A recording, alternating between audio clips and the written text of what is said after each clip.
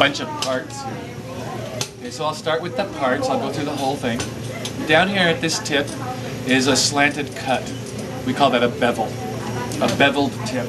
The purpose of that is so that when it's in there, see if it touches up against the airway, it's still open. If it was flat tip and it touched up against the airway, it would go shut. So that's to keep it open. That's why you have the bevel. It'll less likely to get occluded. But what if the tip becomes occluded or blocked? Then there's this little thing called the Murphy eye. This little hole is called the Murphy eye because Dr. Murphy thought, hey, we should put a slot there, it'd be better. So that way, if this gets obstructed, they can still breathe through there too. Now once in a while when you suction, your suction catheter will come out like this and it'll get stuck and stuff. So the Murphy eye is a good thing, but you know, it can be problems. So that's a Murphy eye. Now if you were to look at this tracheostomy tube by comparison, you'd see that it has a flat tip because it sits in the middle of the trachea, it can't really touch up, and it does not have any kind of Murphy eye. Okay? Okay, so this is an adult endotracheal tube, and I know this because it has a cuff on it. Because baby tubes don't have cuffs, and I'll show you those in a minute. Okay, what else have we got on here? Still coming from this end, the next thing we run into is the cuff. The cuff is a balloon that blows up to help seal the airway. So the purpose of the cuff, to seal the airway so you can put the pressurized breath in, otherwise it come back out their nose, right? And also to prevent aspiration. It doesn't really prevent it, it reduces the risk. Now the problem with that is like big chunks of peas and things can't go past the cuff, but saliva can. So if they're having drainage of infected material into their airway, it'll just run right through the cuff because when the cuff blows up, it'll look perfect to us, but when it's in a patient, there'll be little folds and channels and, you know, really thin liquids can run through it. So they could still aspirate, but they couldn't really grossly aspirate like this. Whereas the LMA doesn't really protect the airway that well. Right? We don't think of the LMA as a device that protects the airway. So I would put this in you if you were unconscious from a drug overdose, just to protect your airway. So you're breathing fine. I'd still intubate you to protect your airway because those overdoses always vomit and aspirate, and then that's what get them in big trouble. You know, all the famous rock stars who died from vomiting, they obstructed their airway with the vomit. So by putting this in, we have a patent airway in the unconscious patient, and if they vomit, the lower airway is protected. So the purpose of the cuff to seal the airway and to protect the airway. Then there's this little black line. Not all of them have this. This is just a marker. When you're intubating, don't push in further than that or you'll end up in the right lung. So now if it doesn't have that and you intubate, just put it so the cuff disappears. When you can't see the cuff anymore, you're in. Otherwise, that black line it's to put on lots of tubes. It's so that as you insert it into the glottis, that as you see the black line disappear, you stop. Then your tube is in good position. So it's just a marker for intubating. Then there's some more markers on here, the numbers. 19, 21, 23, 25, 27, 29, 30.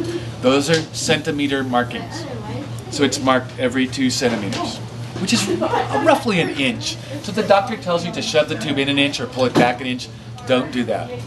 Because that's 2.5 centimeters. We just use the markings on the tube. So like, let's say it's at 19 and the doctor says, oh, this needs to be advanced an inch. I'll shove it into 21. So you use the centimeter markings, right? Okay, so I've got those. Then there's some writing on the tube. Oh, by the way, these could be even numbers as well, but typically they're odd numbers. Now the cool thing about the marks is they help you with intubation. So like if I walk up to that guy over there, that head with the tube in there, right off the bat I can probably tell you whether he's pretty well intubated, because on a normal adult, if they're orally intubated, it'll be between 21 and 23. And if they're nasally intubated, it'll be 25 to 27. So most adults, if they have the right size tube, you'll see it at their lip at about 21 or 22, 23. So if you walk in my room and you saw that 19 is out like this, there's a board exam question that says, what should you do? The tube needs to be pushed in. It's not in far enough, right? So what if you walked in and you saw it just sticking out of their mouth like this? Well, like now occasionally there's people with weird anatomy, but generally speaking, like 99% of the patients, if they're orally intubated, this should be added between 21 and 23, so that's a clue. Also, as you know, when we retape the tube, we check the position of the tube by this mark, and we chart this mark so that the next therapist will know. We got him intubated, we did the x-ray, everything's perfect. Perfect is 23 at the lip. So later on, days, weeks, anytime later, we'll be able to, so we always chart where we find it by looking at the mark at the lip, right? The closest mark to the lip. Okay, now there's this thing sticking out here, and I need this syringe. There should be a syringe over there. We intubated one of those guys, because I want to just show you what this does. This little tube is called the pilot tube, like the pilot of a plane. And this is called the pilot balloon. Pilot meaning this tells you what this is doing. This is outside, that's inside, so this tells you what's going on with this.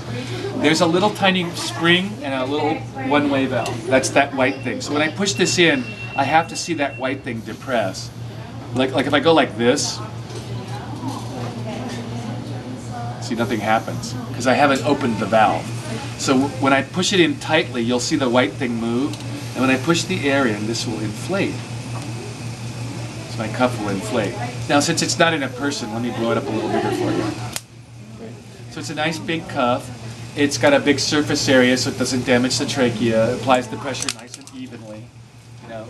But how does that relate to this? Well, this is I can't see the cuff, right? So I can see if it's inflated or not inflated. If it's inflated, this thing will have air in it. If it's not inflated, this thing will be like this. And this is what you want for intubation or extubation. You want it to be empty. So look at the cuff. If I'm putting the tube in and taking the tube out, I want the cuff to be completely flattened. Because as I shove it through the vocal cords, I don't want it to rub on them or damage them. Right? So if there's no air, it should be like, for putting it in and taking it out, it should be flat. But otherwise, I should see something. Then I can also hook up manometers to this and measure the pressure. That's what we're going to do tomorrow, I think, or whatever. So we'll be measuring the pressure in the cuff to make sure it's a safe pressure. There's a couple of other things on here. Oh, we don't want to cut this. That's why we don't tape it with the tape, because then when people cut the tape off, they put this on. And then we either have to repair it or re-intubate the patient. Okay, other markings on here, it says ID 8.0. They go from about 2.5 to about 10.0. A normal adult male is an 8.0. A normal adult female is a 7.5. There's a range, we can talk about that later. So, but normally an adult male will get a 7.5 to an 8, a female 7 or 7.5. So women have slightly smaller tracheas than men, just naturally. Okay, this tells you that not how big it is around, but how big is the part they're breathing through, the inside diameter. Inside diameter, ID. Some of them tell the outside diameter. Oh, this one says outside diameter 10.7. So it's about 11 centimeters on the outside and about 8 on the inside. It's the inside that pretty much counts, but if you're trying to put too big a tube through the hole, it won't fit. Yeah. Okay. It says oral or nasal. That means it's long enough to put down the nose or in the mouth. You can use it on either one. If we put it in the mouth and we have too much excess, we can then cut that off. Because if it's too long, it's dead space and it pulls, puts traction on the tube. And then up at this end of the tube, up at this end of the tube, there's another thing that says 8, so I can see it. So I can always tell what size tube a patient has by looking at it. It's marked on it. Like, what size tube does he have, Bryce? Let me check. Oh, 8. And the trach tubes, they have it on here and they have it stamped on the flange. So you can always just look at the patient and find out what size tube they actually have.